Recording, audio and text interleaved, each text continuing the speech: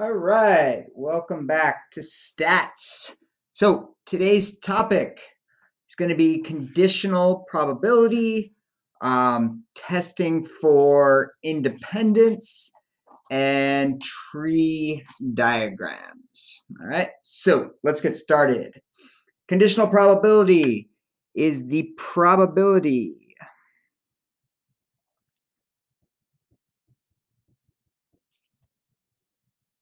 that one event happens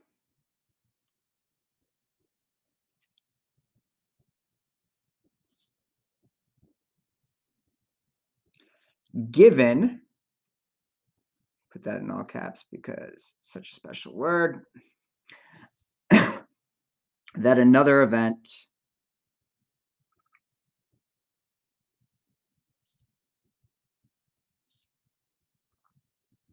is already known to have happened.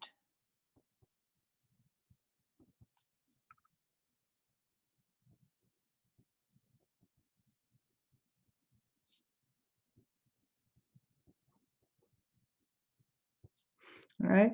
And the way we usually say this is we ask for the probability of A given B, which means that what's the probability of A given that B has happened, all right? And if we're talking about how that looks using our notation, it's going to be the probability of A given, with a vertical line there, B. All right, so we read this as the probability of A given B. So if you know B has happened, if you know B is true, what's the probability of A? All right, so we're going to look at a couple of questions here just to get used to the notation so that we're familiar with what actually it's asking. So this says, what is the probability that a randomly selected student is male given that he has pierced ears? So this is basically saying, what's the probability of being male given that the ears are pierced? All right, now, two-way tables can make these types of questions really easy to answer. All right, so if I tell you that the ears have been pierced, that means I'm looking at this column right here. So what's the probability of being male? Well, if we're only looking at this column, because this is true, I've already told you that the ears are pierced, then the odds are 19 out of 103. Number two, what is the probability that a randomly selected student is male given that he does not have pierced ears? All right, so what's the probability of being male given that the ears are not pierced? So we could either write that as something like P naught. All right, that would mean the opposite of having pierced ears. Or we could just write it like something like, or what's the probability of being male given no piercings? So we just put it like NP like that. Either way, something to convey that you're talking about no pierced ears. And again, that would move us over here, right? Because we're telling you that this is true. So we're limiting ourselves to this column. And then that would give us 71 over 75. All right. There's 71 males. There's 75 people in total that don't have pierced ears. So that's where that's coming from. What is the probability that a randomly selected student has pierced ears given that she is female? So that's flipping it around. And now we're saying, what's the probability of having pierced ears given that someone is female? All right. So now we're in this section right here. We're saying, okay, the person is female. What are the odds that she has pierced ears? And again, in this case, it would be the 84 over just the 88. Now, let's look at this next one here. What is the probability that a randomly selected female student has pierced ears? Now, think about that for a second. And are you saying to yourself, well, that's exactly what we just did? Yeah, all right. It's just showing you that the language can be sometimes a little different. So they're telling you it's a randomly selected female student. So this is your given. This is the part that you know is true. You know it's a female student. So we already did this. The probability of having pierced ears given that you're female is the same 84 out of 88 it was the first time. All right, and then this last one here is just saying, this is kind of reading the symbols and saying, all right, this is the probability of having pierced ears given that you're male. So if I'm limiting myself to just the males, the probability of having pierced ears would just be the 19 out of the 90. All right, and again, this is the probability of pierced ears given that you're male, or given that it's a male. All right, so notice the connection between conditional probability and conditional distributions. You know, we're still limiting ourselves to like a single row or a single column. But now when we're doing a conditional probability, we're really just kind of looking at one of the boxes.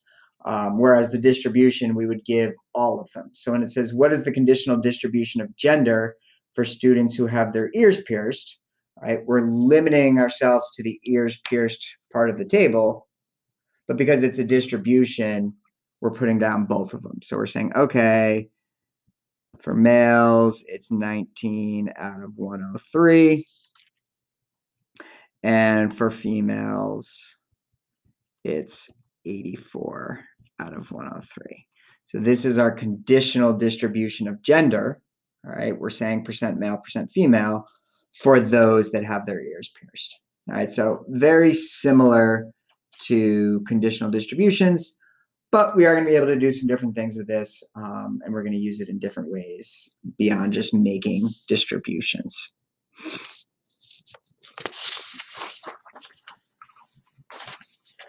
So along with this idea of conditional probability comes this concept of independence. All right, so what does it mean to be independent? Two events, A and B, are independent if the occurrence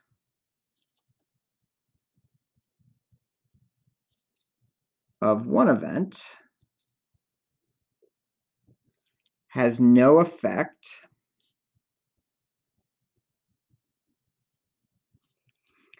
on the chance that the other event will happen.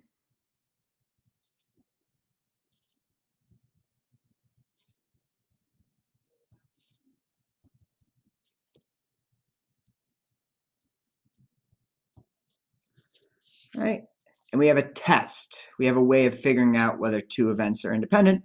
And our test is that A and B are independent. What am I doing here? Independent when, and this is where the conditional probabilities come in, the probability of A given B is the same as the probability of A. And similarly, the probability of B given A is the same as just the probability of B. So we're saying, regardless of whether you know if B is true or not, the probability of A is consistent. It doesn't change. Once I tell you that B is true, it does not change your concept of A. All right, same thing here. Your probability of B doesn't change just because you suddenly know A is true. All right, so you could say, you know, what's the probability that it's going to snow tomorrow? And you might have an estimate in your hand, in your mind. And then I say, all right, but consider the fact that it's going to be 90 degrees in Egypt tomorrow. What's the probability you think it's going to snow now? All right. Now, there might be some connection there. I don't actually know. But chances are, you knowing the temperature in Egypt isn't going to have a big change on your opinion or the likelihood of it snowing in upstate New York. So we could say those two events are independent. Now, to be fair, I don't know the seasonal temperature variations in Egypt. So maybe when it's 90 degrees in Egypt, that gives you some insight into what month it is in New York. And that could, in fact, impact your probability estimates. But again, let's not read too much into it. Basically, if the one piece of information I provide doesn't change your mind or change your probability one way or another, those two events are likely independent. And we're going to kind of run through calculations to actually test for it. But that's sort of the concept of, okay, knowing this one thing doesn't really change your opinion or your estimate of this other thing. All right, that's what it means when two things are independent. All right, so write a sentence explaining the statistical reasoning behind how we know pierced ears and gender are not independent events. All right, so we could say, what's the probability of, actually, let's not even go down the calculation route yet. Let's just think about this.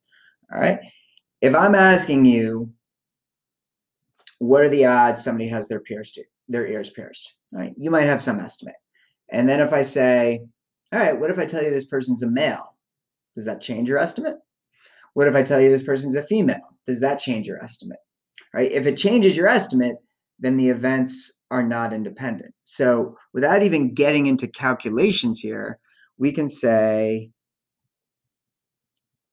you are more likely to have pierced ears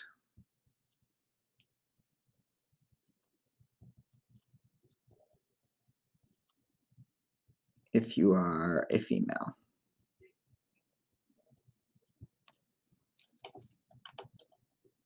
All right, so that implies that the two things are not independent, because as soon as you know one, it affects the likelihood of the other. So how would we actually show that mathematically? All right, well, we could say, what's the probability of having pierced ears? All right.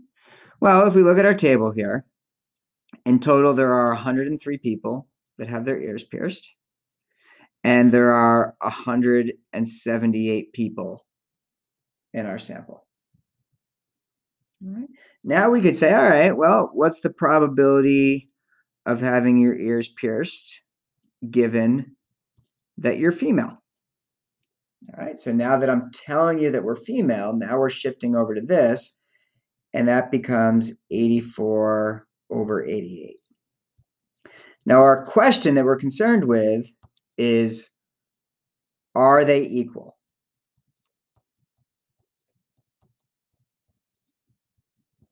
All right, that's the question. Are those two values equal? If the answer is yes, then it's independent. If the answer is no, then it's not independent. All right, and in this one, it should be pretty clear to see that 103 over 178 is not going to give you the same decimal as 84 over 88. If you need me to prove it to you, 103 divided by 178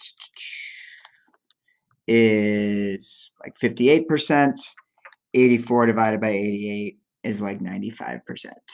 All right, so are they equal? In this case, no.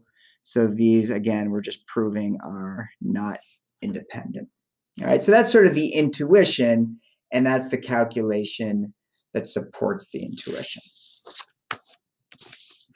All right, so let's look at another one here. Lefties in Australia. Is there a relationship between gender and handedness? To find out, we use an SRS of 50 Australian high school students who completed a survey. Based on the information provided, are the events male and left-handed independent? Justify your answers with a sentence. All right. So what that's saying is we're seeing if these two events are independent. We have two ways we can do this. We could start by saying, all right, what's the probability of being male? And then what's the probability of being male given that you're left-handed? All right. This is one way that we could do it. All right. We could also do it in the other direction. We could say, all right, what's the probability of being left-handed? What's the probability of being left-handed given that you're male? All right. You don't have to do it both ways. All right. You can do it one or the other. So I'm going to put the word or there. Both of them are valid. It's really whichever one you want to do. You don't have to do both. We're just checking to see whether these two events are independent. All right. If one of them tells you that they're independent, the other one's going to tell you that it's independent. If one of them tells you it's not independent, the other one is going to do the same. All right. So let's go through and see what we get here. So the probability of being male is 23 out of 50. There's 23 males out of 50 people in total. All right, which works out to be about 46% or 0.46. The probability of being male given that you're left-handed, which is this column right here, is 3 out of 7. All right, and 3 divided by 7 is, we'll say 43%, so 0.43. Okay. So those are close, but they're not the same. So we would say the events are not independent. Now, if we go and check this one out right here, probability of being left-handed, well, that's 7 out of 50 for 14%. Probability of being left-handed given that you're male, that brings us over here. All right, that would be 3 out of 23. And 3 out of 23 is roughly 13%. So again, they're close, but they're not the same. These are giving us the same conclusion, which is what we'd expect. So we can say the two events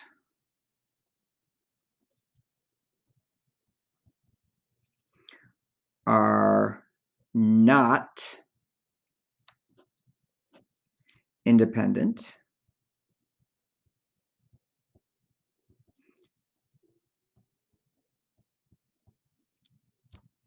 because the probabilities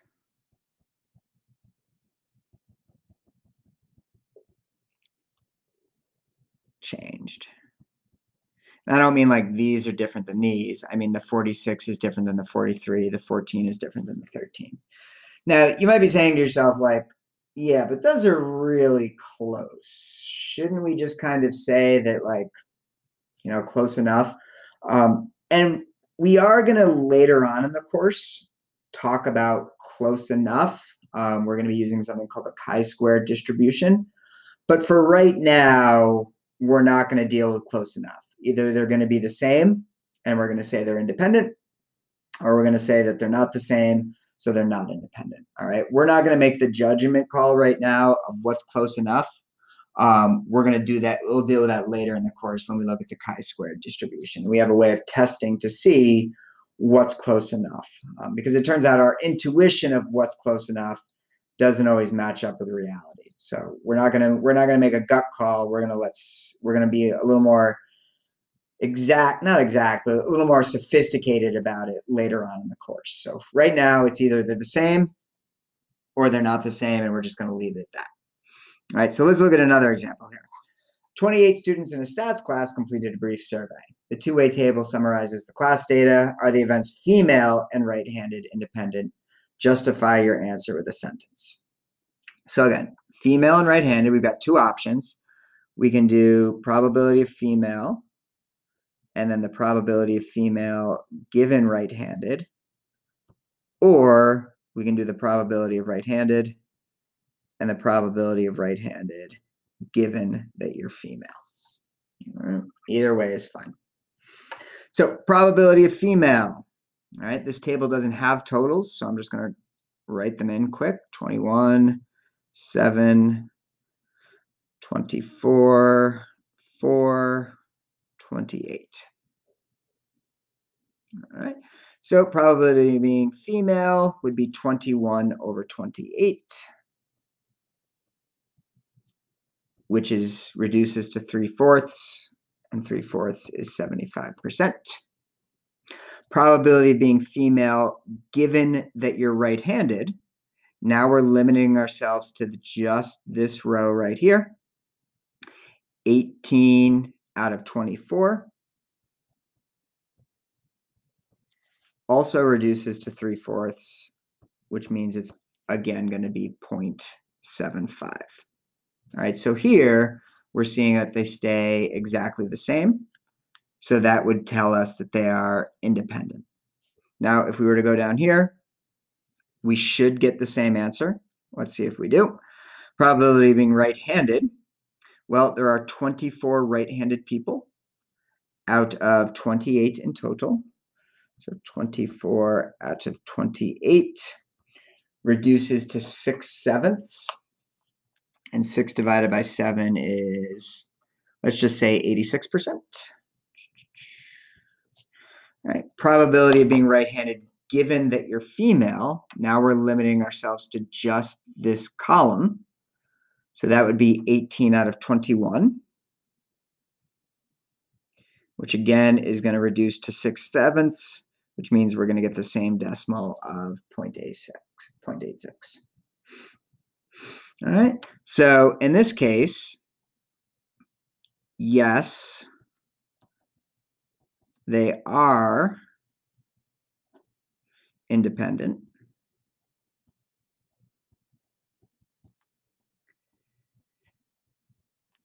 Because the probabilities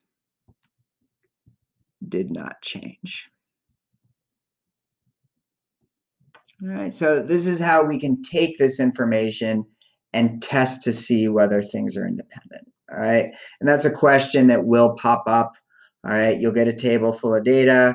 You'll be given two variables. You'll be asked to determine whether or not they're independent. All right, and this is sort of the process we go through to understand whether or not they're independent, because independence affects a lot of the things that we can do down the road.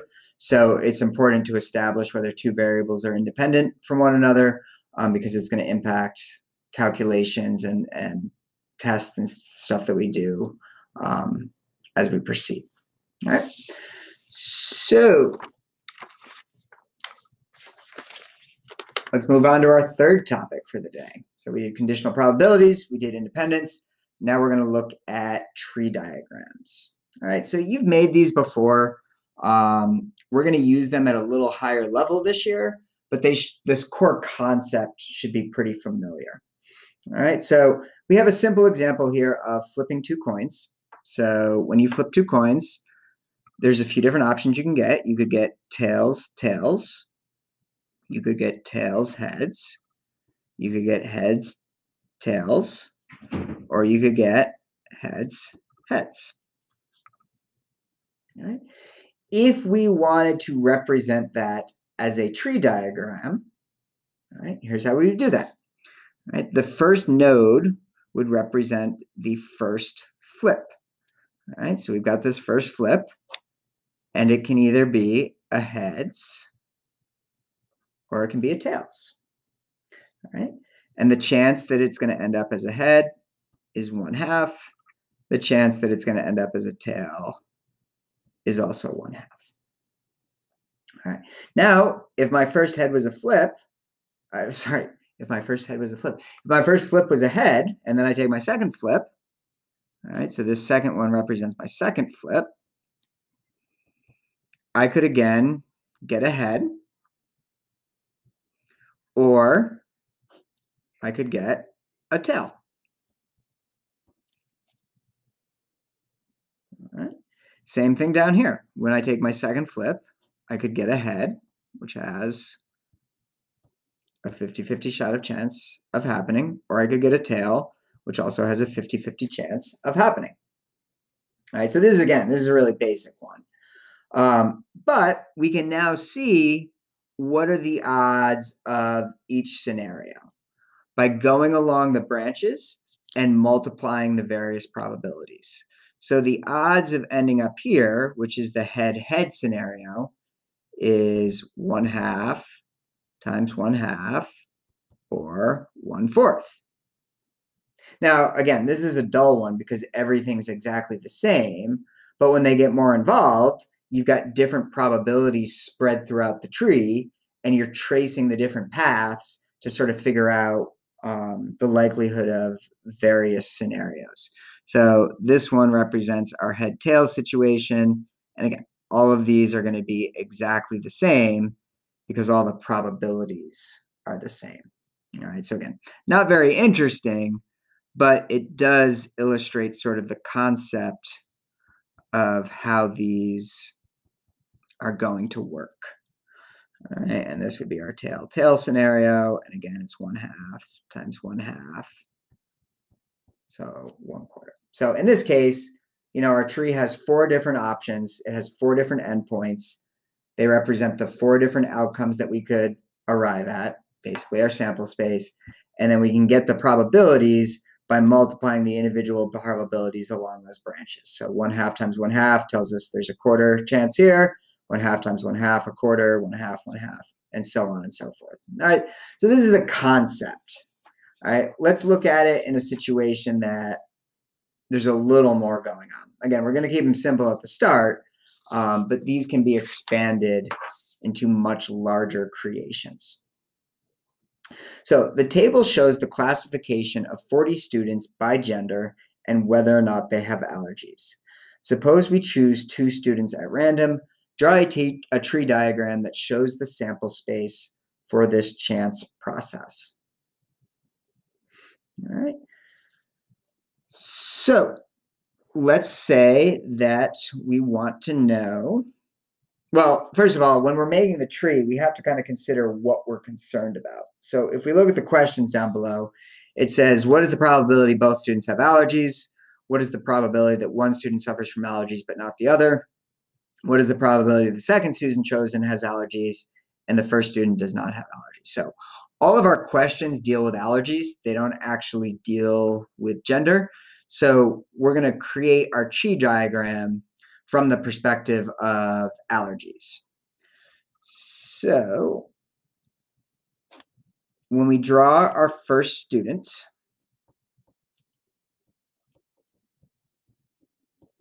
they either have allergies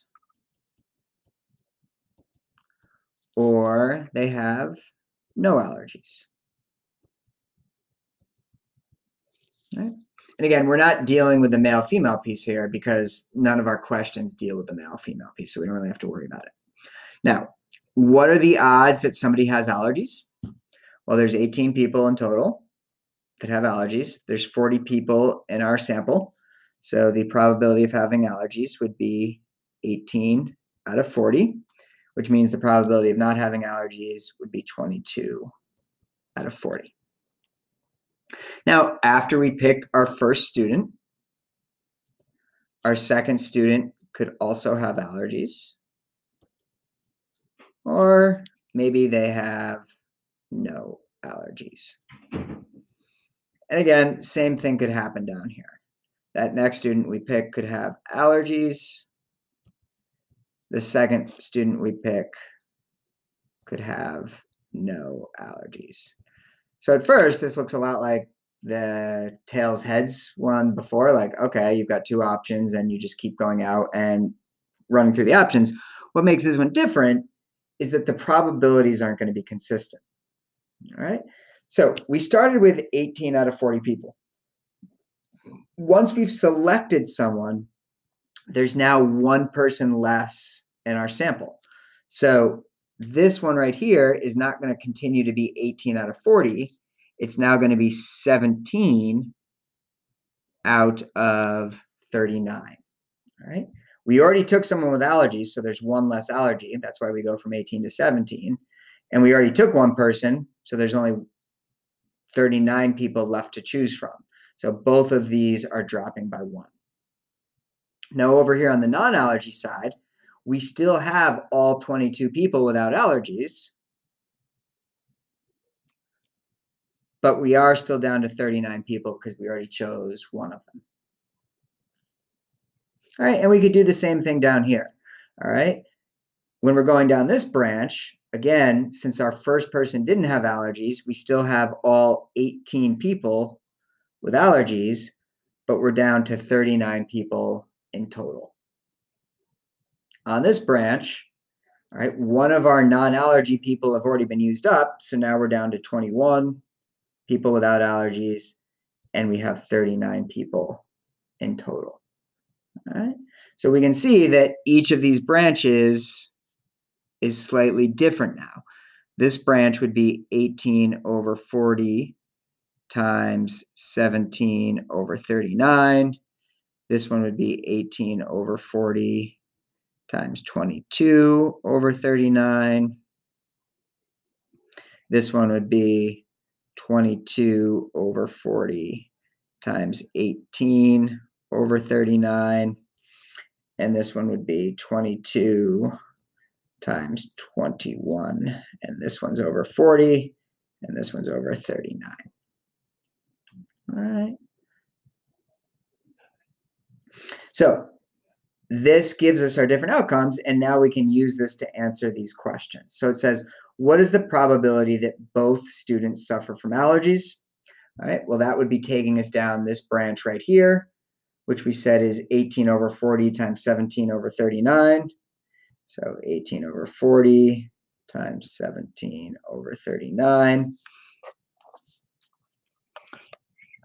18 over 40 times 17 over 39. We'll say 19.6% or 0.196. 0.196. And if you want to rewrite that as 19.6%, that's fine. You can also just leave it like this. What is the probability that one student suffers from allergies, but the other does not?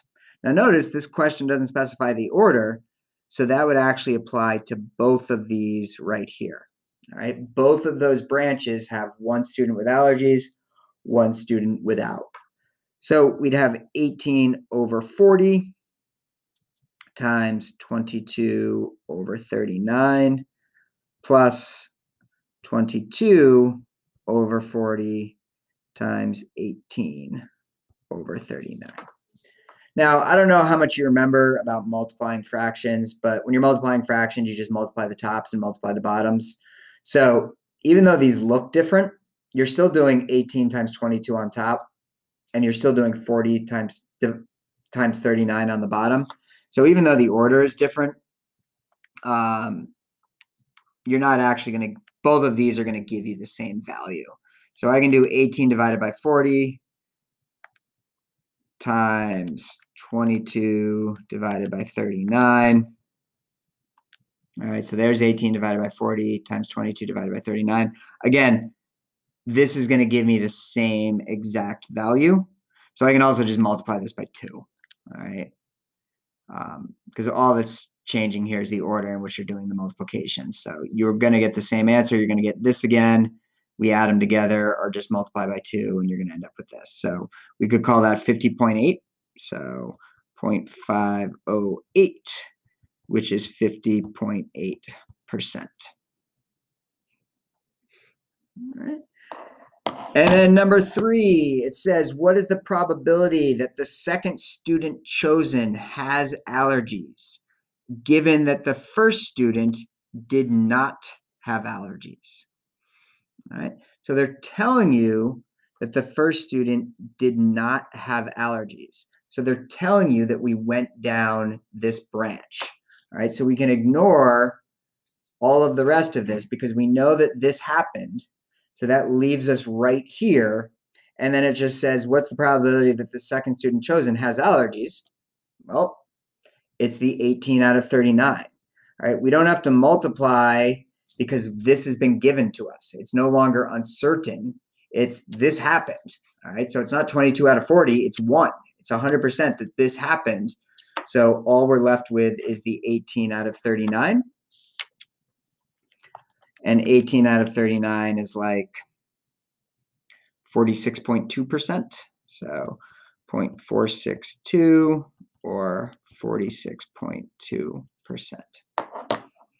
All right. So again, still pretty basic because it was just two branches, but we can see now that these numbers start changing, and it makes the calculations a little more involved than it was just in our coin flipping example. All right. So this multiplication that we've been doing, we've sort of just been kind of taking it for granted, like, okay, you multiply these probabilities together. Really, what this is called is the general multiplication rule. And this states that the probability that events A and B both occur can always be found by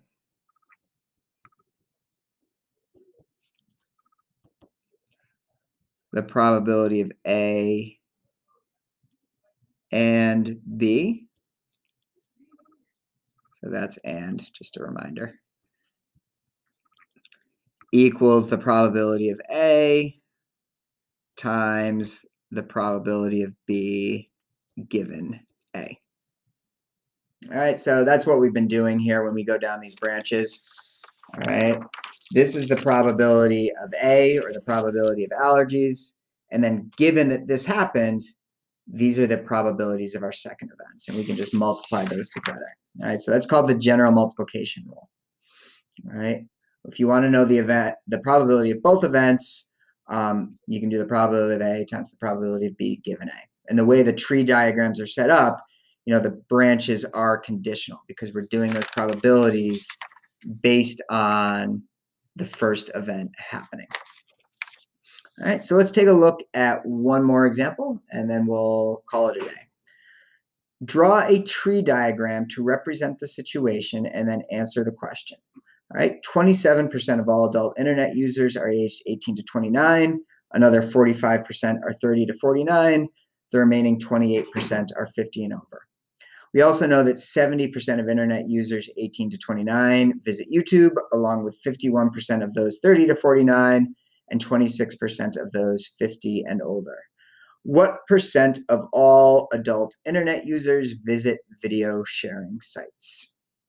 All right, so we can use a tree diagram to help us answer this question because we have a lot of individual probabilities going on here. The tree diagram will help us organize those and then sort of combine them together to arrive at our final answer.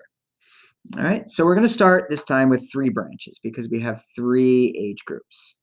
So we're going to start with the 18 to 29s. We've got the 30 to 49s. And we've got the 50 plus. All right, so we're starting with the ages here. Now, it tells us in the problem that this represents 27%. So I'm going to write that as 0.27. This represents 30 to 49 is 45%. And 50 plus is 28%. Now, from there, we get information on whether or not they use video sharing. All right. So from that point, it can either be a yes, they use it, or a no, they don't. And that same choice is for each age group. Either yes, they use it, or no, they don't. Yes, they use it, or no, they don't. All right? And the problem gives us those probabilities. It says 70% of internet users 18 to 29 use it. So we know this one is 70%, which means 30% must not. We go to the next one here. It tells us 51% use it, which must mean that 49% don't. Again, those are just adding up to 100%. And then on the last group, it tells us that 26% use it, which means that 74% must not. So when it says what percent of all adult internet users visit YouTube or use video sharing, right, really what it wants to know is what's the probability of this branch, what's the probability of this branch, and what's the probability of this branch? Because all three of those branches result in someone using video sharing, all right? These three, 1, 2, 3, are the people that don't use it, so we don't really care about them.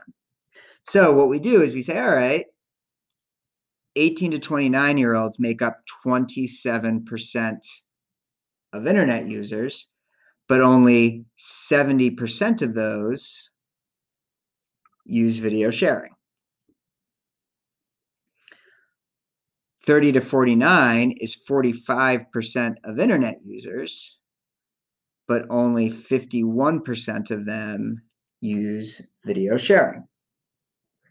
50 and older is 28% of internet users, but only 26% of them use video sharing.